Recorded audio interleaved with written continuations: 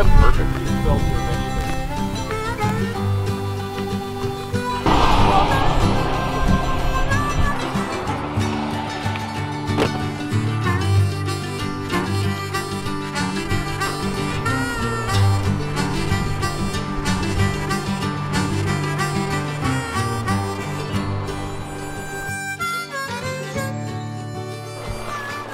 Hello everybody and welcome back to this week's Addicted Fishing video.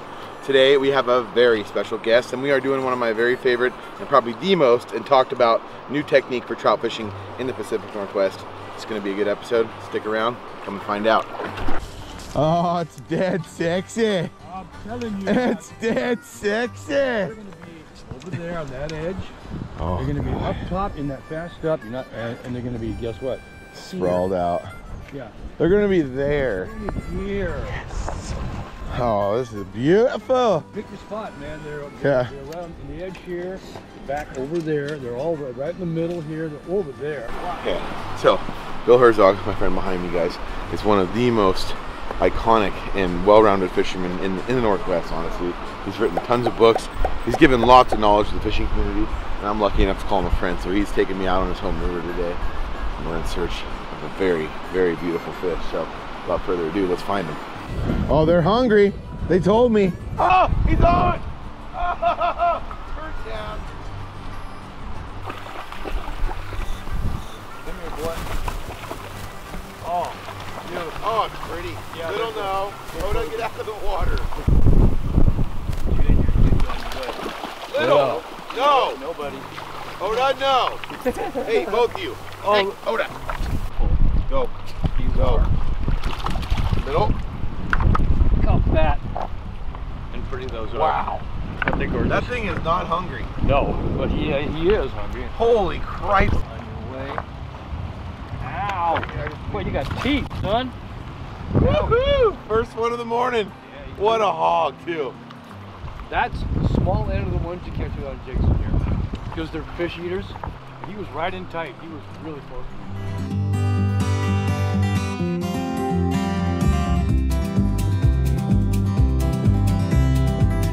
So the kind of fishing that we're doing here today, guys, is with these sculpin jigs. And this is the method that Bill taught me a few years ago.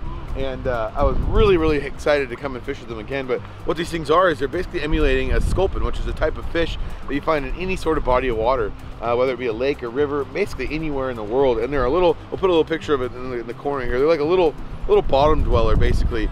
And trout, like these big trout that we're catching now, these big cutthroat, survive and get this big off of eating other fish. They're not only bug eaters, especially this time of year, they'll be feeding on other fish like these sculpins. So that's why it works so good, and that's why we're catching these big ones. So let's find another one. Yeah, it is. They gotta just be suicidal.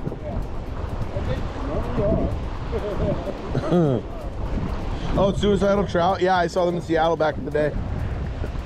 Oh God, no! Got him! Oh God, he ripped it! Oh, he ripped it hard! Right out of my hand!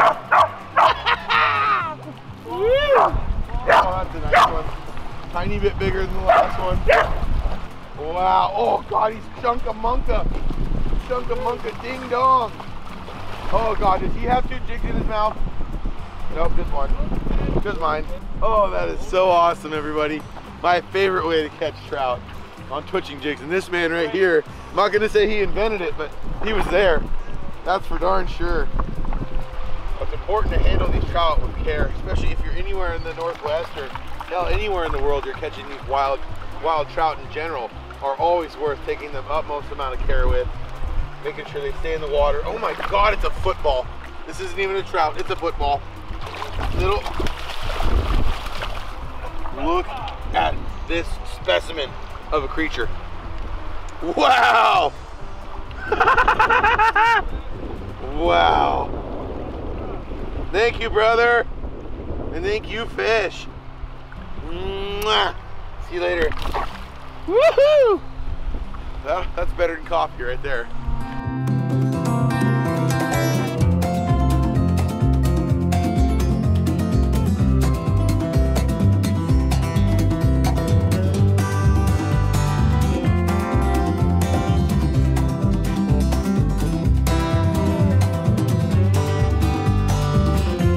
braid all the way. Yeah. Never monofilament. You can feel them change their mind with braid, I like to say, right? Yeah. I mean, it's fishing in high depth, right? You can actually feel the weight of the jig move with braid, with a super sensitive rod. I like to run 10-pound test braid. I think it breaks way heavier than that, but I like a braid that I can see. Like I see, use the light orange, I use the white, something that you can follow visually so you know exactly where your stuff is. Like there might be a log sitting out there. Yeah. And if you're using a braid you can't see, you'll throw it out, you go, I wonder if I got close enough. Oh, yeah, I did. Crack. Or you've missed it by this much. That's and not know it. That's one of my biggest pet peeves is having a fishing line you can't see, which is the great part about this enforcer braid. But it makes, and same with this white line. This is just the spider wire. Oh, that's Power Pro. Power Pro. Yeah, just white Power Pro. But the thing about that high vis line is you can see exactly where you're fishing. You can pinpoint a rock. Having good glasses is another key. Being able to have some sort of polarization in your glasses to see the structure is key, because these fish, they're predatory. They're using structure to hunt and hide. So let's talk about the jigs now. Okay, how about the bumper we put on? Oh, yep, bumper. Okay, you can use mono, and mono's fine, because I believe these fish, when they see that thing moving, they are focused on that. You could probably use bright yellow baling wire right to it and catch fish. Right. But I run fluorocarbon just because we fish very clear water. These fish may be pressured a little bit, and anything you can do to make your presence not known, even better. I'll run a 10-pound fluorocarbon on the 10-pound. And just uniknot them together, and with just a plain knot on the jig, nothing special. Yep. And even if you guys can't tie that uniknot, or you're not good at tying that blood knot or that Alberta knot or whatever, I always say tie the one you're best at, and if not, a little swivel in between, just a small barrel swivel, works wonders. You bet. In getting just that little bit. I like to go about 6 feet of bumper. Is that what you usually like? 6 to 10. What my buddy does, he cannot tie a uniknot, can't do anything else, so he puts a little tiny number 10 swivel on there.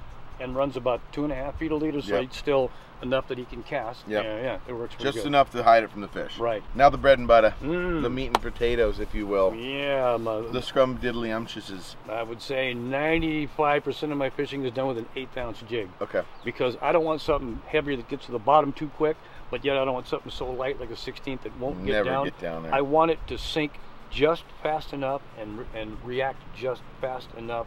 When I'm moving, an 1/8 ounce seems to be about perfect, and it also matches the size of the dinner. Yeah. The sculpin they're eating in here are 2.5 to almost, I've had them burp up 6-inch sculpin.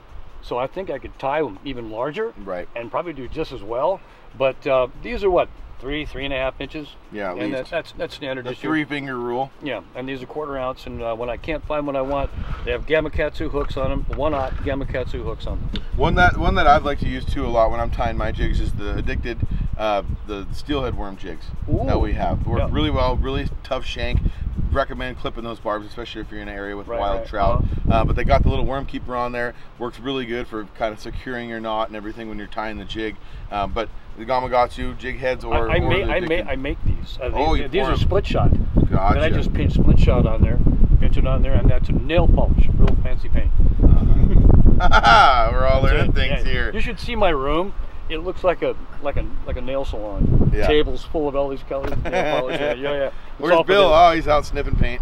So let's talk about the colors a little bit. I know what I've noticed, and something you and I were just talking about, was that there's a very specific base of colors, kind of almost specific to region. Some lakes and stuff have different colored sculpin. You can do the research when you go to those lakes. I'm sure the species of the National Forest Service or whatever else, whoever's regulating the lake, will be able to tell you what species are in there. But the browns, the darker greens, the blacks, are definitely the ones that I've always gone to. That is what you've taught me. Yeah, I've always thought to use contrast. Yeah. Because somewhere in there is what they're eating. Okay, they're eating olive, they're eating light browns, they're eating brown, light brown, maybe even white somewhere in there somewhere. Yep. But if I just go you can see all the layers I use. I even put a little red in there, looks like a gill plate.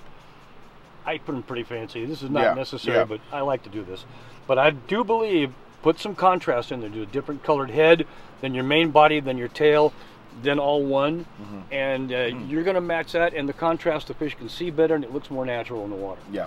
And definitely I've found too, if you look at a picture of a sculpin, like a natural one, they're very thick in the head, skinny in the tail. So having that big neck and that big body around just below the head, just below your jig head, I think is key on that tie.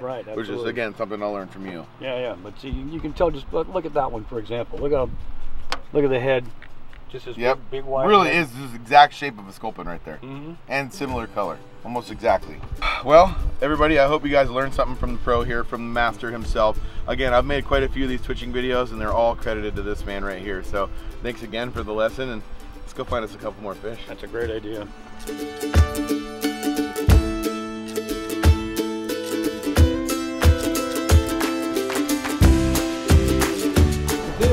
You gotta turn your steelhead brain off in here. Yep. They lay all the way down to the break. Gotcha. Just have to throw it down a little more and Just swing it around.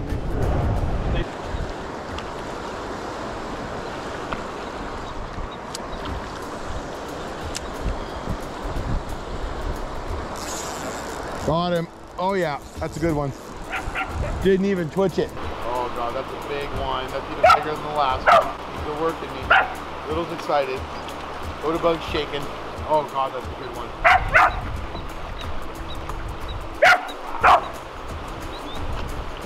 Oh boy. That's a good one. Big old hook nose on him. Oh, big old buck. Oh, what a pretty fish. Look at that. That's your tick. Look at the size. There you go. There's your Look jig at trout. that fish. There's your jig trout. Oh my gosh. Oh. He's all stomach. Yep. No head. Fish. Wow, I'm gonna keep George, him in the water. Congratulations. Brother, thank you. You know what I'm talking about? What a beautiful, beautiful. Wow. Look at the spots on it. Oh, what a gorgeous trout, man. I love his mouth. Oh. Just a good looking, healthy Gorgeous, fish. gorgeous. All right, I'm gonna let this guy go. Hook out of him there. Gently. Look at that. Look at that. Later, buddy. Oh, Solid. he's not done with us. Solid 17, 18 inches. Brother. Woo! How's the song go? It's only just begun, man. Wow, what a fish. Whew. Gotta let the nerves wear off of that one. I got goosebumps. That was one of the prettiest trout I've ever caught in my life.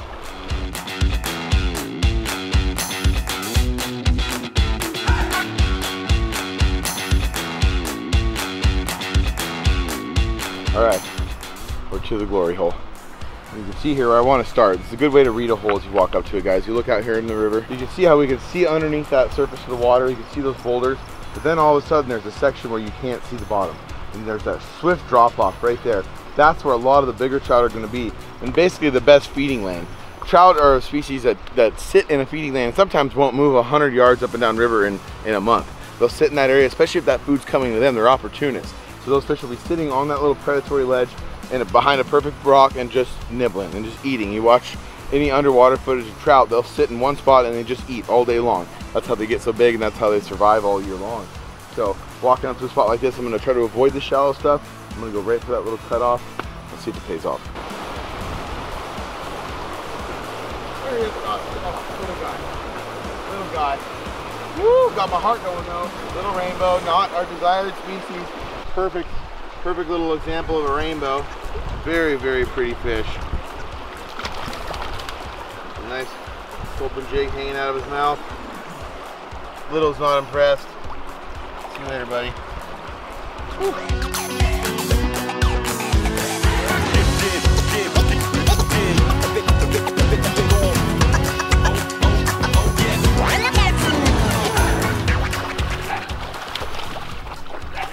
Mighty tasty stuff right there.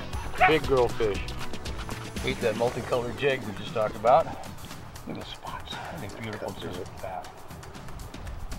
Look at that, folks. That way.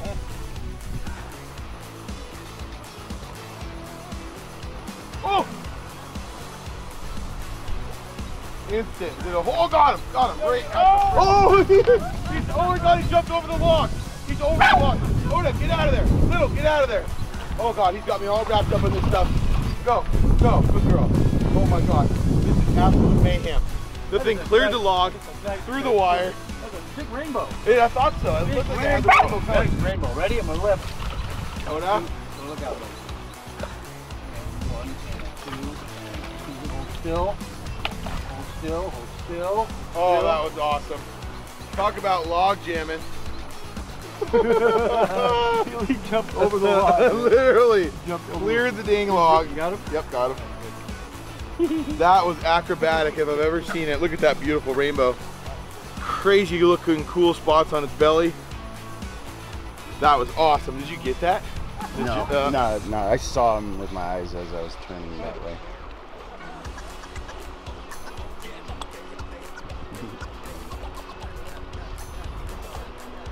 Wow, what a beautiful fish.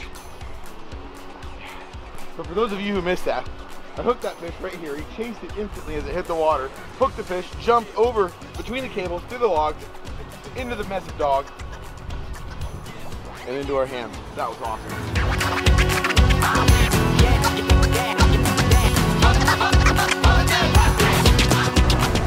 If I let snakes or bears stop me from going fishing in my life, I would have never gone to some of the best places I've ever gone. The trick is also when you're doing this, unplug your steelhead brain.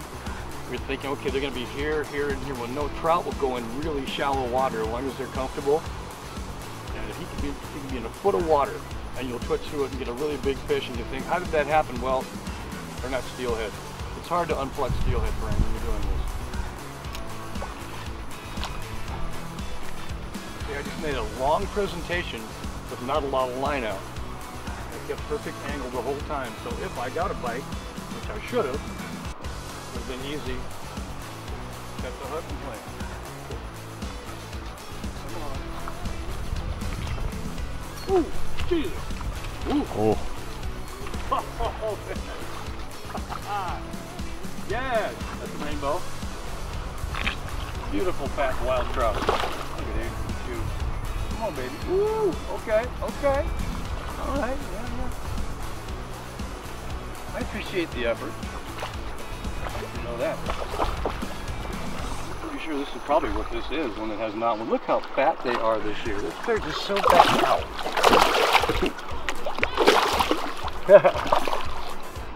Beauty. Really beautiful trout.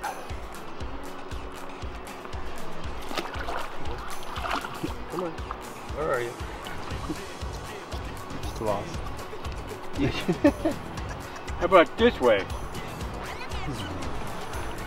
That is the beautiful part and the coolest part about these jigs, everybody, is they really do target the big fish. That's one thing that Bill taught me, and that I saw the first time we ever even fished together with this thing. He caught the biggest red side trout I'd ever seen. Here's a little cut to the clip of that fish. Tight against the bank over there. Okay, now you can start slowing down. We got good now. I'm gonna put some plugs out while you guys fish. Oh, there we go. Yeah, that's a big one. It's huge. It's huge. Oh my goodness. Yeah. Oh my goodness. That thing is giant, and he's awake. He's got friends. He's got friends. Yeah, friends. Ooh la la! What the hell is that? That's a steelhead. Or is that a trout? What's going on? It's a big rainbow. That is running away.